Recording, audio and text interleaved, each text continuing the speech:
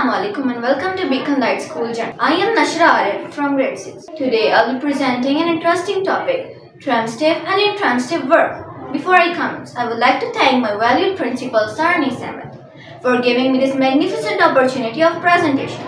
And I am also grateful to my English teacher Miss Nadia Ali, who taught me the presentation skill and encouraged me to stand here today. Let's dive into our topic. Fellows, what do you know about verb? Relax, I affirm. Every action we do is called verb. So, I'm speaking. Speaking is verb. You're listening. Listening is verb. Transitive verb. Transitive verb has always an object. For example, she goes to school. Here, she is subject. Goes is verb, to is preposition, and school is object. Fellows, as you can see here, we have verb plus object. So, this is a perfect example of transitive verb. Intransitive verb. Intransitive verb has no object. For example, she goes.